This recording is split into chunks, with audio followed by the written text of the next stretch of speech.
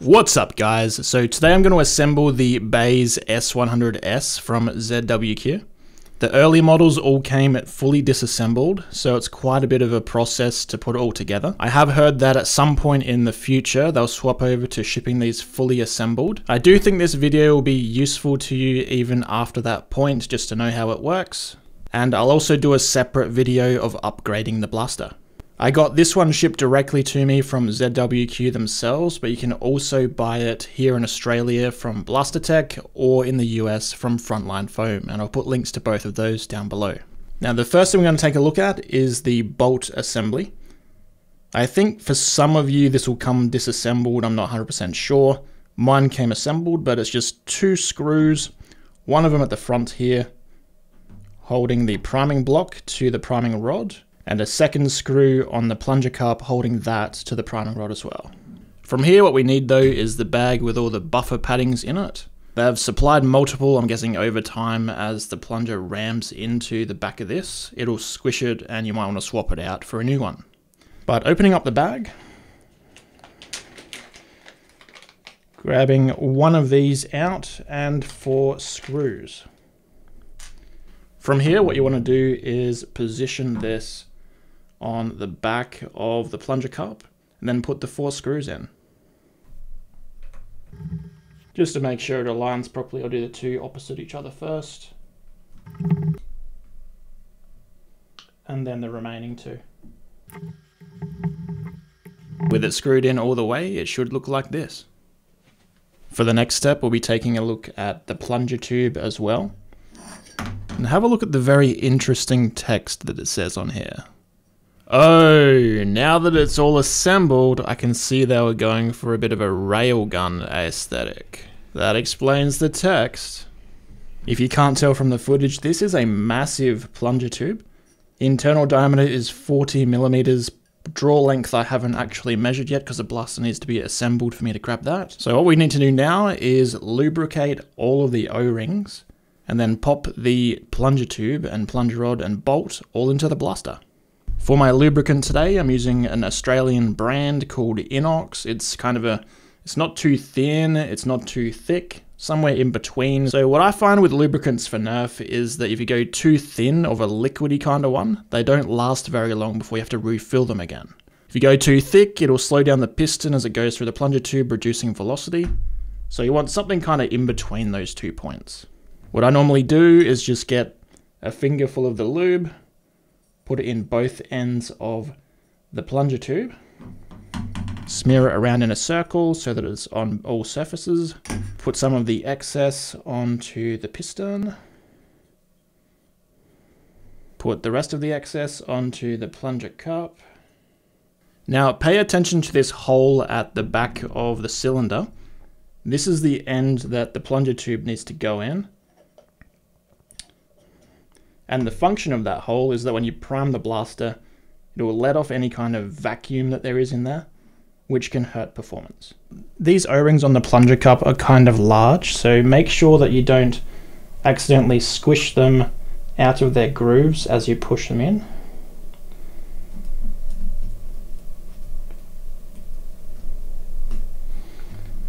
There we go. So now that we have the drivetrain of this blaster together, I can actually test the air seal. So if I just put my finger over the end of the bolt and try to pull the plunger out, it's actually really hard to pull, and it gets to about that point there and it just won't go any further. So that's saying that it has a perfect air seal. So from there, what we want to do is take this particular half of the blaster and put the drivetrain in. The priming block goes at the top in this kind of groove here. Plunger tube has its own little cutouts that it sits in, and the plunger rod can just stay there for now. For the next step, I'm gonna assemble the trigger. So it should be the trigger itself, which feels like it's made of plastic, yep. Should be a return spring, and I think I only need 2 of these. They've put a spare in. So these 2 posts have locking ribs on one end of it. Pay attention to which end that's on, and that needs to go into the blaster's shell. So this one can go here, You might need to grab like a pair of pliers or something to push that down with. I'm just going to use the end of a screwdriver. The second one of these goes back here, and that's just a guide for the trigger. If I put the trigger in, you can see how that works. And then this spring just goes on that post and on the top of the trigger.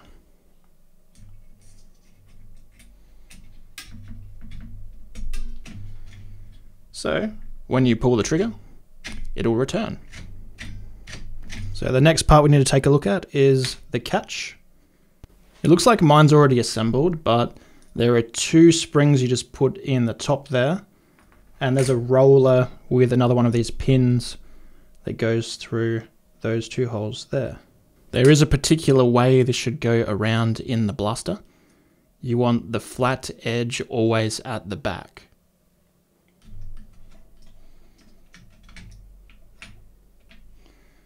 So that when the piston is pushed back,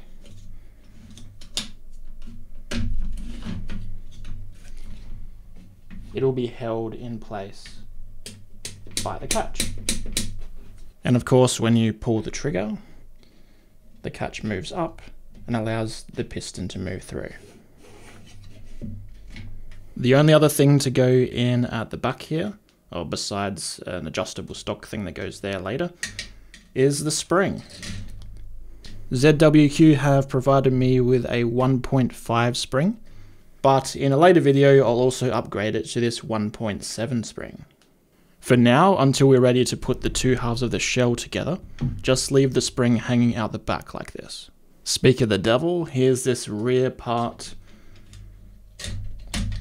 for adjusting the stock. This dial here hangs through the shell, and from the two sides of the shell you'll actually be able to turn that to extend or retract the stock. The next thing we're looking at is the barrel. Let me get something to measure this. Okay, so inner diameter is 13 mil. Pretty standard for a Nerf blaster and works great with pretty much every dart out there. We're looking at a 49 centimeter barrel. That's pretty long.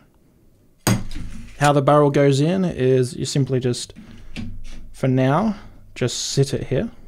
And then we need to find a little block piece that holds the barrel in place. So you can see in this block here, there is a hole in the center. A grub screw will go into that, which is adjustable then from the outside of the shell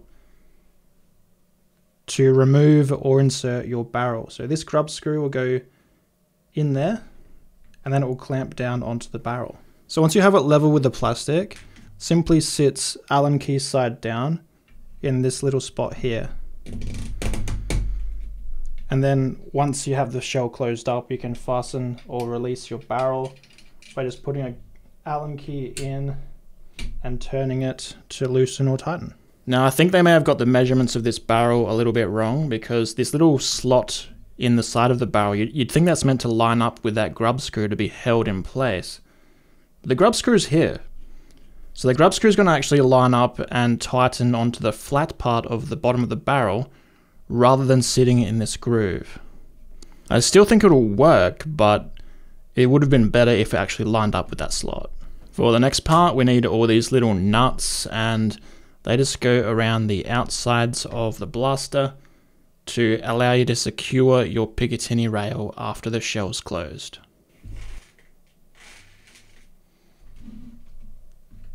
So you just let them sit in there all the way around the shell.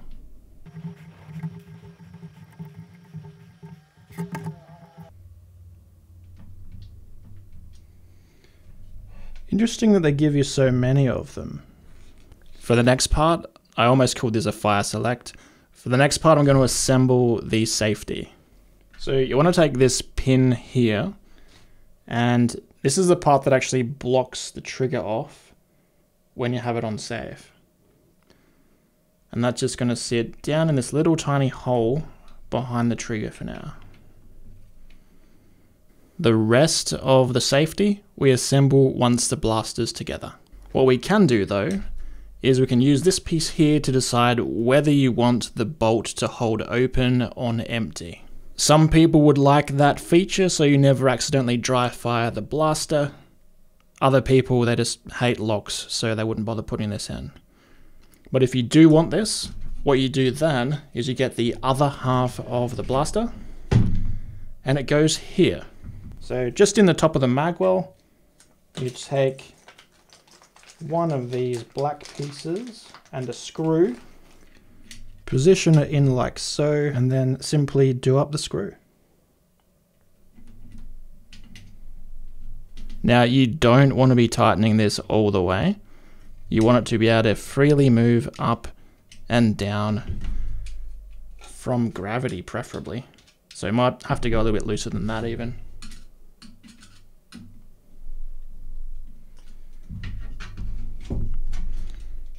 Yep, so that's moving from gravity. That's loose enough.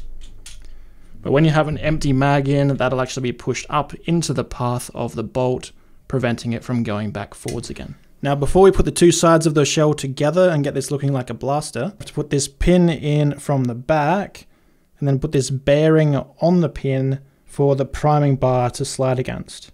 So I've pushed that pin through. Now we put the bearing on and we try and get it inside of that bar, just like so. So now making sure none of these little nuts have fallen out, you can put the two halves of the shell together.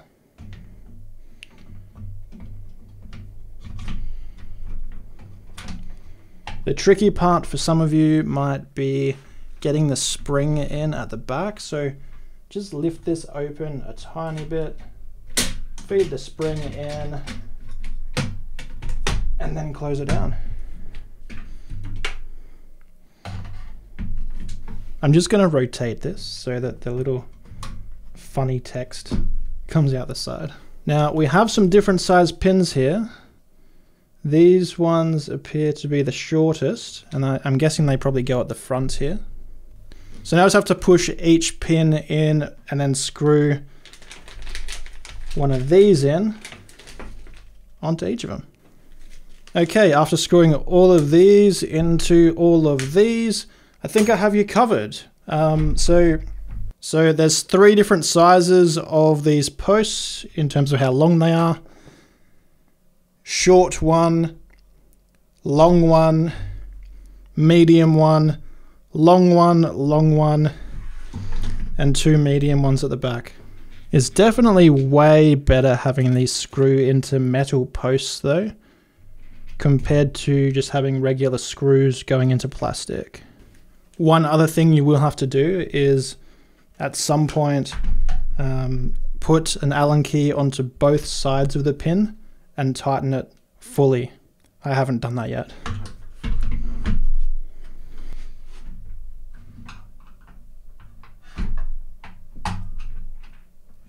Now the safety, you can see a spring needs to go in this little hole on the top along with a detent.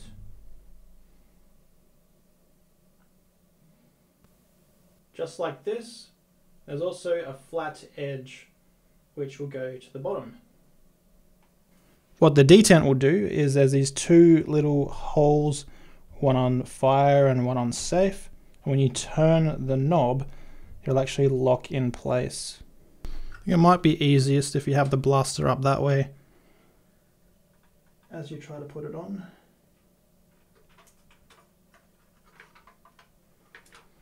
Sweet. So now I just need that screw.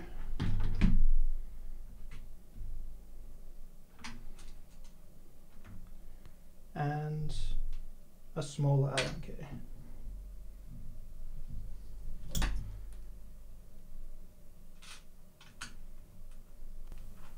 Oh wow, there's really not a lot of thread on that.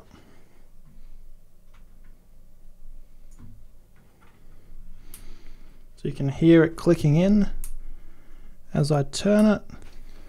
Now make sure you have the next one ready before you flip it upside down. If it makes it easier, you probably don't need the detent on both sides. Probably just the side you'll be using.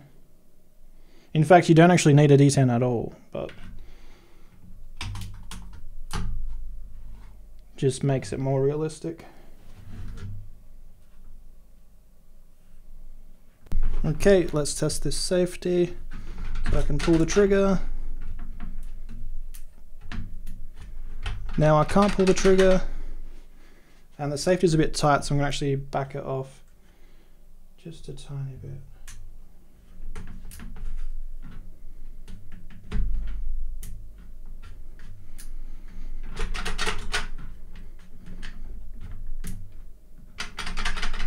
Yep, working well. Next part we'll take a look at is the mag release. So this is a pretty simple design if you've ever used a gel blaster before.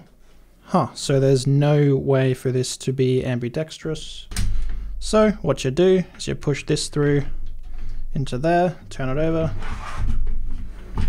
From here you take your spring, put it in this side, push it down in there, and then you take your mag release and you push down and you put one of these screws in. I'm going to just start the screw into that first, and now pushing down, tighten it. Alright, just to test it, mag's in, mag won't come out, push the mag release, mag comes out. Next part, we can just put on our little flared magwell, just pushes in place.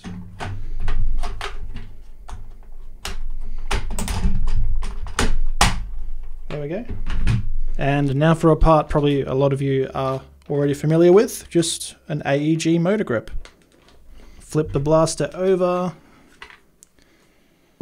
to this side, grab this little block, put it in the slot. That's what you're going to be tightening into. Put your AEG motor grip in place. Alright, after wrestling with the AEG motor grip to get it on, grab a washer, grab your bolt, grab your Allen key, and you'll find a hole inside which you just tighten the motor grip on with. Okay, got that nice and tight. Okay, so now for some Picatinny rails. We have the top one, the bottom one, and two side ones. What you need for these are these little black screws. Come on, there we go. If any of the sides of the shell aren't squeezing together properly, it means the actual nut has moved. Just need to correct that before putting the rails in. So now we just grab this rail. It does go around a certain way, so if you put it the wrong way around, the holes aren't actually going to line up.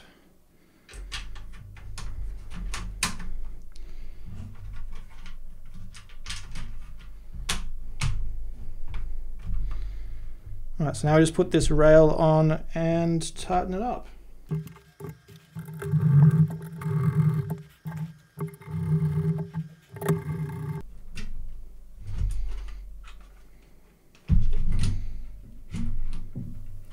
And just do the same for the top.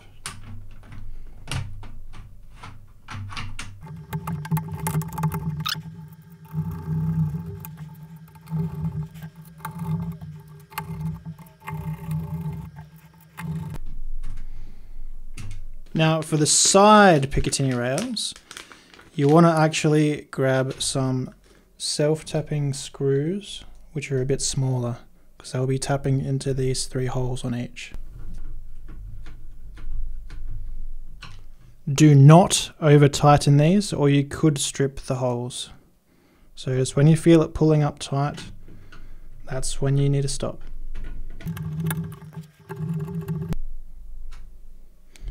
And same for the other side. Now the last thing to put on is the priming bar.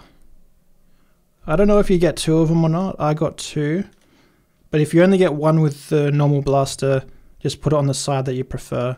For righties, I'd put it on the right side, and for lefties, I put it on the left.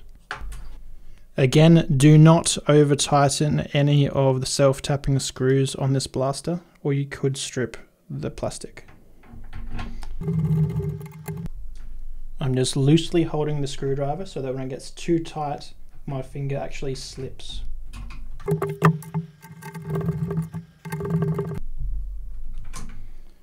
There we go, we have the priming bars. Now the screws for the cheek rest are actually slightly longer than the ones you use for the Picatinny rails.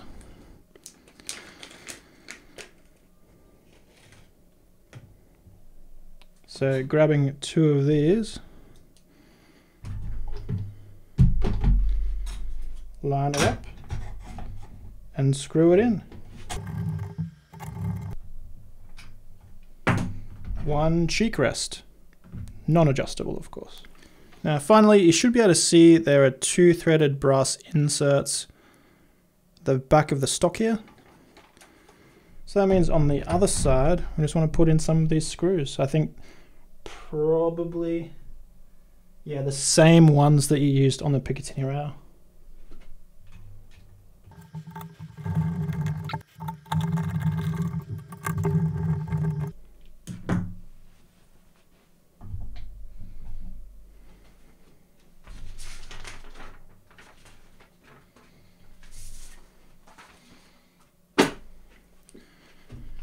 Now we have one final step, if you want to.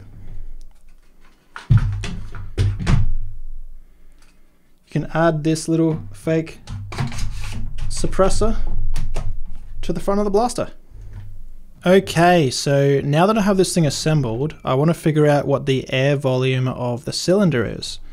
And the best way to do that is to look at where the bolt is sitting with it closed. We know it's the 3rd Picatinny along, and then pull it all the way back. And that will get us the draw length. And the draw length appears to be 14 centimeters. Remembering before that the internal diameter of the cylinder was 40 millimeters. If that's correct, this thing has a larger air volume than any other Nerf blaster. The Caliburn's only 146 cc's and this is 175. I suppose it makes sense for a bolt action blaster to have a massive air volume though. It allows you to use much weaker springs to achieve the same velocity as a smaller blaster. Next, let's see if it actually has an air seal.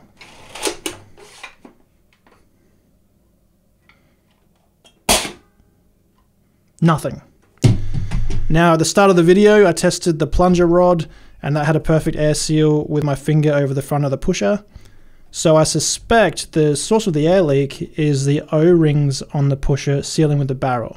My suggestion, if you want to get a perfect air seal out of this thing, is simply to upgrade the O-rings on the pusher to thicker ones. And yeah, I can definitely feel as the breech closes, there's no resistance at all to pull the bolt back.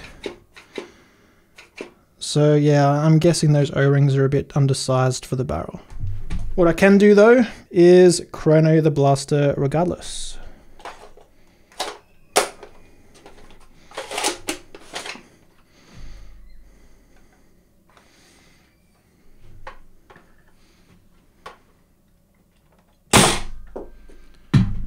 (164 feet per second), and one more for good measure.